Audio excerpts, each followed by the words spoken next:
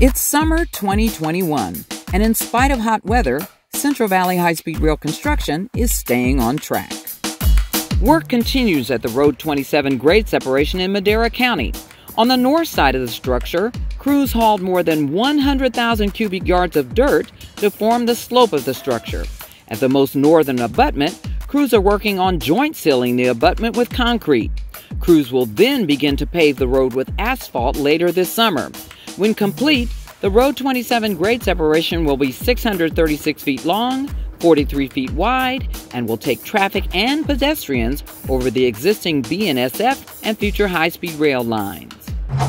At the Cedar Viaduct in Fresno County, crews are installing the metal pan decking across the superstructure spanning over State Route 99.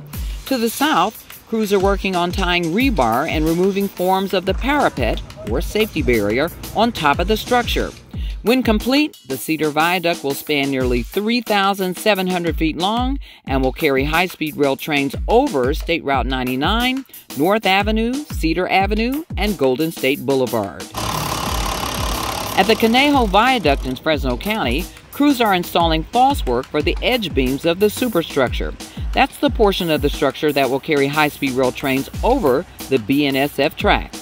To the south, iron workers can be seen tying rebar for the lower edge beams where false work has been installed. Iron workers will continue to move north as they install more false work. At Fargo Avenue in Kings County, crews can be seen working on the bent caps that sit atop the columns of the future grade separation. Crews have finished hauling dirt for the slope on the east side of the structure. When complete, Fargo Avenue will be realigned slightly north atop of the overcrossing and will take traffic over the future high-speed rail lines. At the Hanford Viaduct, crews are working on the abutments. That's the structure that connects the deck of the structure to the ground at the most northern and southern portions of the structure. Going south, crews are nearly complete erecting 286 columns needed to form the substructure of the viaduct that will connect to the future Kings Tulare station. Hanford Viaduct is the largest high-speed rail structure in the Central Valley, spanning nearly 6,330 feet long. When it's done, it will carry high-speed rail trains over Grangeville Boulevard, the San Joaquin Valley Railroad, and State Route 198. At Peterson Road Bridge in Kern County, crews are beginning work on the superstructure by installing forms for the girder walls. Bridge reinforcement and post-tensioning apparatuses are also being set into the bridge structure to be stressed later this year. When finished, the structure will be more than 153 feet long, 52 feet wide, and will take high-speed rail trains over Peterson Road. The abutment walls are up at the Kimberliner Viaduct. Crews are now preparing to begin work on the superstructure that will carry high-speed trains over Kimberliner Road.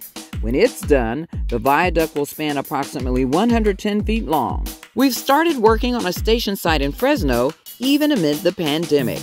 The High-Speed Rail Authority has hosted virtual workshops and collected feedback from the City of Fresno staff, metropolitan planning organizations, nonprofit organizations, business associations, and community advocates. The intent is to gather local preferences and feedback about the future of Fresno's high-speed rail station. The process is ongoing, and the authority welcomes input from all community members. Looking ahead, the authority will advance station site planning and coordination in the Central Valley, leading to the initiation of design work for the station site facilities. We'll be scheduling more stakeholder meetings. Visit hsr.ca.gov/contact to sign up for our newsletter updates or contact us at central.valley@hsr.ca.gov.